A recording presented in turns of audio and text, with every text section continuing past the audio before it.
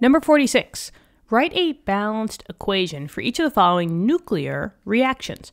And then we have letter C. So in this case, we have thorium-232 decays and produces an alpha particle and a radium-228 nucleus, which then decays into actinium-228 by beta decay. Okay, so it seems like we have two different reactions here, right? The first part of the question said we have to write a balanced equation for when this thorium decays and produces the alpha particle and the radium.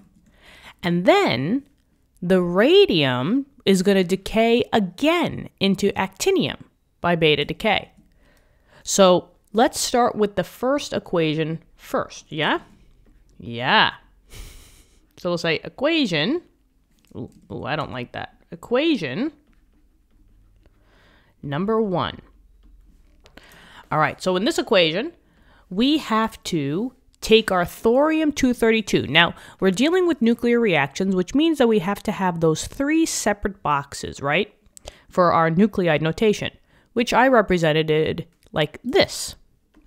I love the colors.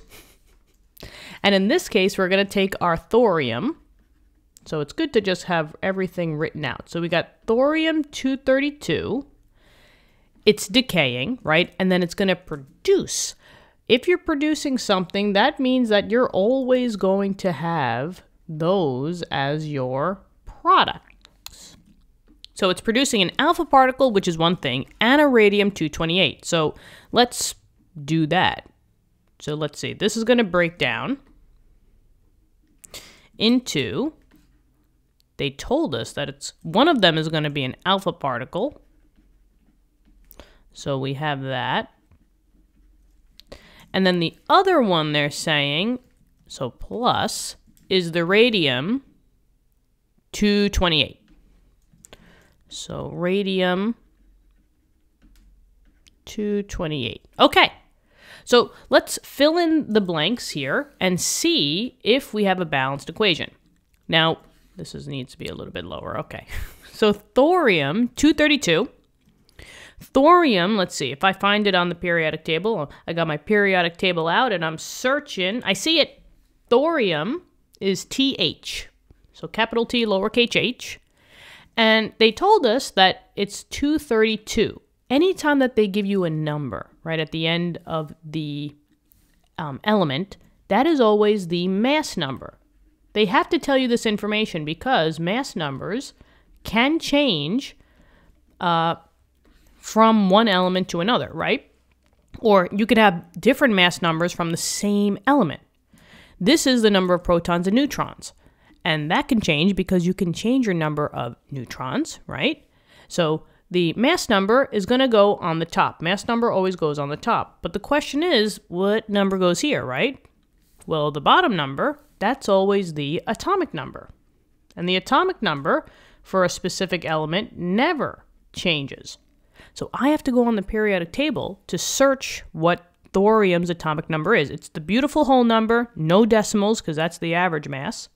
And I see thorium has a beautiful 90. So 90 protons for every thorium.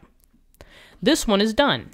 Now, let's deal with the alpha particle. Now, the alpha particle is a subatomic particle, or not a subatomic particle, but it's a nuclear particle, right? But it's secretly a helium, maybe I'll put that in lowercase h, helium 4. Alpha particles are always helium 4s. So whether you want to put He for helium or put the alpha symbol for alpha, that's fine with me. I like to be fancy when I can be fancy. There we go, that's good for my standards. But anyway, helium-4 is an alpha particle. The 4 is going to be your mass number. And since it's a helium, what's the atomic number for helium? Yeah, it's always going to be a 2. So an alpha particle is always going to be a 4 on the top, 2 on the bottom, and either an He or an alpha symbol, whichever one you want. Coming over to the radium, right? Radium is Ra. Sometimes I always get radium and radon mixed up, but that's why we got the periodic table. Radium is Ra. Radon is Rn. And now that makes sense because there is no N in radium. But they told me that radium is a 228, so 228 on the top. And now radium, I look on the periodic table to get atomic number for radium, and that's a lovely 88. Now let's see if this is balanced, right? If it's balanced, the top numbers across the yield sign, think of this as an equal sign, will equal. So let's see. 4 plus 228 is 232, and that's exactly what we have. On the bottom, 2 plus 88 is 90, and that's what we have. So we have our first equation. Now, let's deal with equation number 2, because we are not done yet.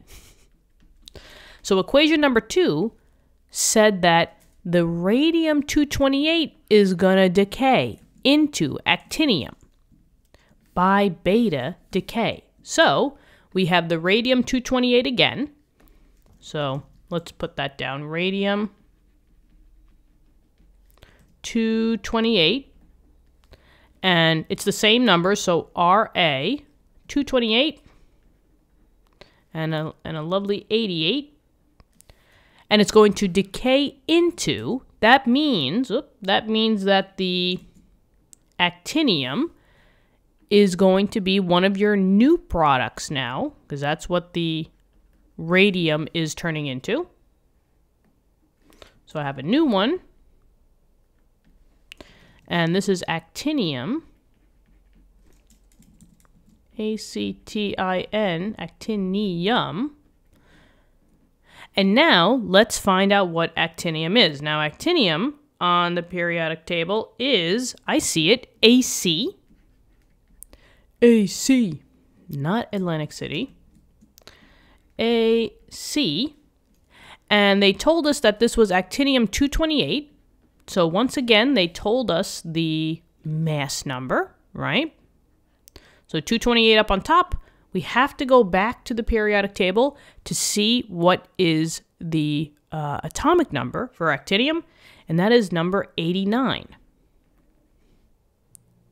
Now, they said that this decays into actinium by beta decay. If they're saying specifically beta decay, this is the same thing as a beta emission. So beta decay, beta emission, they mean the same exact thing. If you are emitting a beta particle, or if you're decaying your substance via beta decay, that means that your beta particle is on the product side. Only when it said beta capture will that beta particle be on the reactant side. So just watch out for the wordings that they use. So since it's beta decay, we know that that beta is going to be on the product side. Beta particle. And just know that a beta particle is the same thing as an electron. So you could put E for electron here, or you could use the beta symbol, which is what I like to use. If once again, I like one to my standards, that will do. And just know the numbers for a beta particle and an electron, right? It has nothing to do with the atomic mass because they're not located in the nucleus. So a big fat 0 for the top. But the charge of an electron is a -1. And now, just see if your numbers make sense. 228 equals 228 plus 0. So the masses make sense. And then 88 equals 89 plus a -1, which is the same thing as 89 minus 1, which is 88. So we're all good here. And we are done with this question. There's your 2 equations. I hope this helped. Thank you for viewing the video. Like the video, subscribe to the channel if you haven't already. We also opened up memberships for you guys if you want to become a member to the channel and help us out a little bit more, which you obviously can. Not necessary though, not mandatory, but you know, for anyone who wants to help out a little bit more of a helping hand. Thank you so much for considering, and I hope you guys are doing great out there. Keep studying hard, have a great day, and I'll talk to you soon, okay? All right, bye-bye.